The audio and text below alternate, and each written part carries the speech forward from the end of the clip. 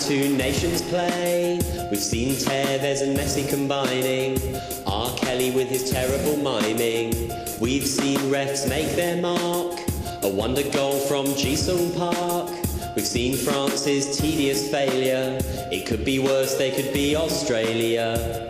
We've had the host's Macarena celebration, Mick McCarthy's ropey pronunciation, every player's boots being grey and orange. Oh crap, nothing ever rhymes with orange. But between every game and goal, I've realised my life has a gaping hole, which I'll fill as soon as I can find a cellar. I really need to buy myself a Vuvuzela.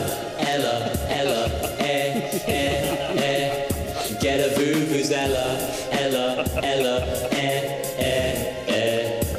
And so on Saturday, first game the USA, when Gerrard hit the net, it looked like we were set.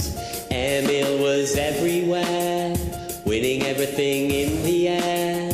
Cole and Johnson pushing on, but then it all went wrong. Oh no, as I watched the TV screen, could not believe it, Bobby Green. My gran would not have let Dempsey score, she'd have saved it even though she's 94. So now I really need to find that one thing to help me clear my mind. I think I might call Nelson Mandela and see if he can order me a Vuvuzela. Ella, Ella, order me a Vuvuzela. Ella, Ella, I always dreamed that I could play violin like Vanessa May, or slide guitar, play the drums like Ringo Starr would do, play the flute to grade 4, but I don't want to anymore.